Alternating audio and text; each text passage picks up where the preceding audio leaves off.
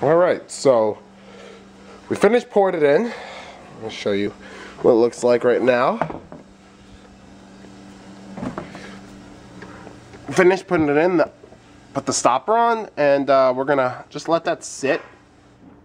And what's gonna happen is you're gonna get a lot more aromas. It's gonna be a much more pungent, hoppy flavor because you're not boiling the bitter flavor out of the hops anymore. You're allowing the actual floral notes to come through when you do this type of dry hopping. So, and we got this nifty little thing that I had from wine. Put it on top because light does harm the beer.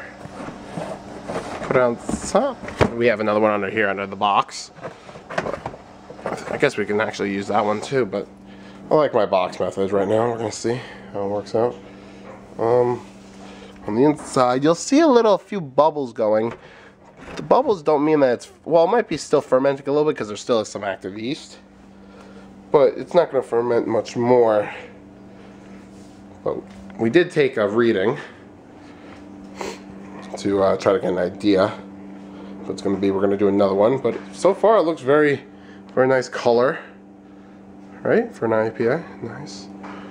And it's our book full of notes, top secret book of notes.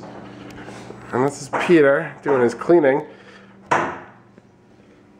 Peter's an expert cleaner.